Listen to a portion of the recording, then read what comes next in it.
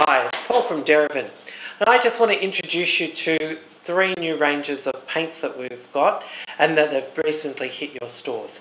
Now, they're our watercolours, our acrylics and our oils, and all of the ranges across all 3 have 24 colours, and the 24 colours are consistent across the 3 ranges. The other thing that's cool to note is that the actual colours of the tubes are on the outside of them. So these little swatches on the tubes are swatches of the actual paint. So today I just want to take you through what types of brushes we use, what sort of surfaces we use, how do we clean the stuff up, what do we do to create paintings with these 3 different products. So let's start by using watercolour. So if we think of watercolours, they're like the most fluid or the most transparent of any of the paints. So traditionally we use paper. So when we use paper, we're actually staining it with the watercolour. So being a very fluid product, we actually use the soft brush. So just get a soft brush and some water as our vehicle. And I've got a little daub of watercolour here, and if we drag this, you'll see that with just a little bit of water, we can drag that out and see how that gradually reduces the tone as it comes out. So from here it's very dark, coming out to thin. But can you see here across the black line, it's still quite transparent. So then with our dirty brush, we wash up with water. Now that's going to take about an hour or 2 to dry. It's just wet water on paper with an ink stain into it. So it's staining the paper. So 1 or 2 hours is the drying time and the cleanup is in water. So just recovering. So for our watercolours, we use watercolours and we work on paper. We clean our brushes in water and we use just the water to get that tint lighter. So the other cool thing about watercolours is that when we leave them on our palette and they've gone hard, so it's completely dry, watercolours are re-wettable. So although we need to wash our brush, we don't need to wash our palette. If we dip this back into the water and we wet that puddle of paint, can we see that that's still fluid again? So because it has gum arabic in it. Now what that does is that means that once it dries and has gone off, it's re-wettable. So we can pick up any of those colours and we can move them again. So watercolours, we use paper, we use a soft brush, we use water to tint it down or to dry it, and we can leave it on our palette because it's re-wettable. We clean it up in water. Now, don't forget, the colours on the outside of the tube are actual pieces of the paint. So this is paint from the tube. So you're not going to get any colour changes from a colour card to the actual paint that's in there. So if we move then to our acrylic paints. So acrylic paints, we can work either on paper or we can work on canvas. Okay? So for acrylics, we're working on paper or we're working on canvas. And we're going to use water as our vehicle, all right? So first of all, let's try it on the paper. Not too much water. So unlike watercolour, acrylic is an opaque type of paint.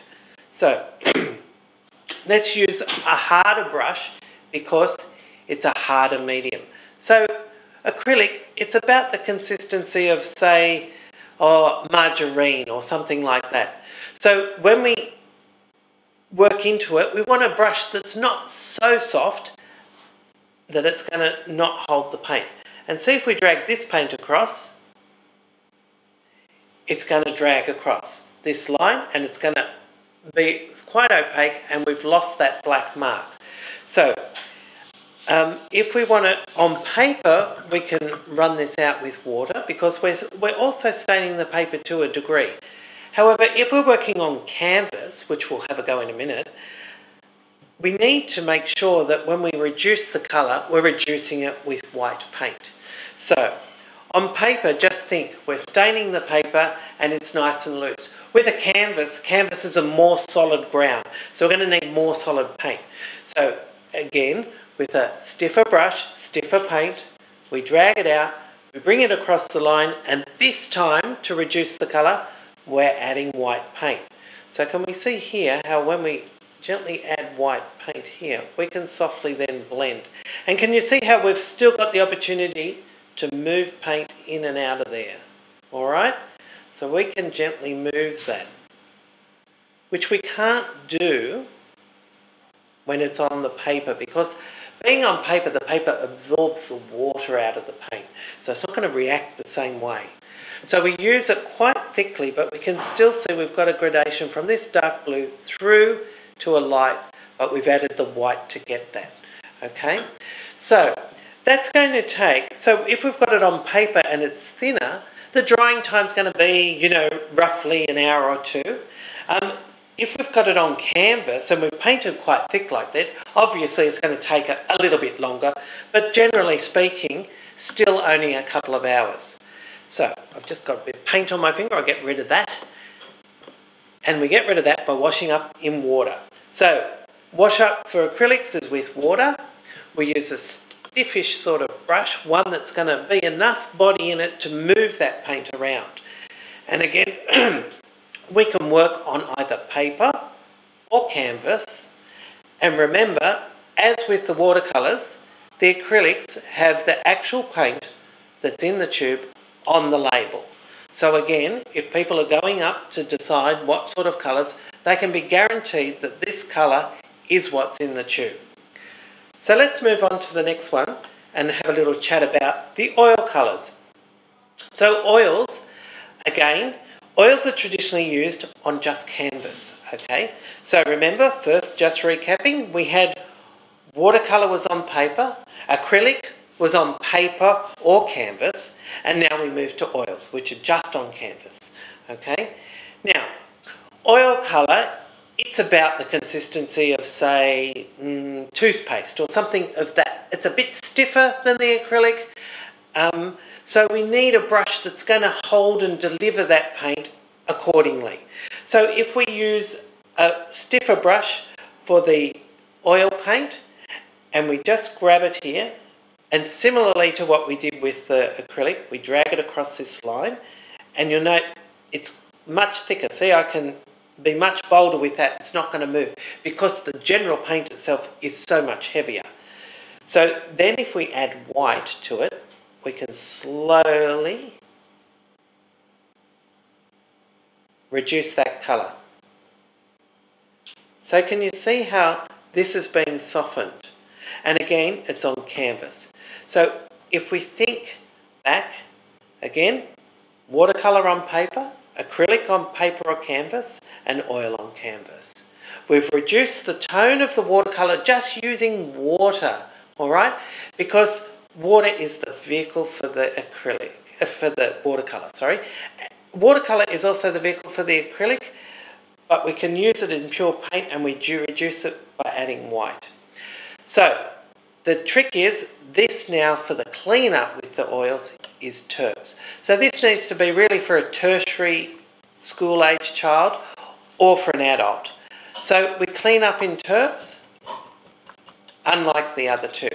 The other thing is with the drying time. So with an oil, the drying time on this is going to be roughly about a week. Perhaps a little longer, perhaps shorter. But it's a bit like, for instance, if you were to place a small amount of olive oil on your kitchen bench, it would eventually dry, but it's going to take a little bit of time. So similarly, it's going to depend on how thick that paint is, how hot the day is, and how humid it is. So it will take time, and it's just for those that are a little less impatient than others. So just recapping there, if we first think of the surfaces we can use for each of them. So if we want to work on paper, we can use the watercolours or the acrylics. If we want to work on canvas, we can use the oils or the acrylic. Now, the watercolours are quite transparent, so we use very soft brushes. The stiffer the paint gets, the stiffer the brush we use. So think of it for logic. If it's a thicker or heavier bodied type paint, we use a thicker or heavier bodied type brush. We use water to reduce the colour in a watercolour. That's why it's called watercolour. And we use white paint to reduce the colours in acrylic or oil. And the drying time of the watercolour and the acrylic is similar because they're both using water as the vehicle. And that's a couple of hours, remember? And the drying time of the oils is about a week. So we clean up the watercolour and the acrylic with water, and we clean up the oils with terps. Remember, all of the labels are hand-coloured in each of the ranges, and all of the ranges have the same colours across them. There's 24 colours, and they're identical across the watercolours, the acrylics and the oils. I hope that's been of some help to you and answered some of those simple questions that lots of your customers walk in the door and ask. Thanks.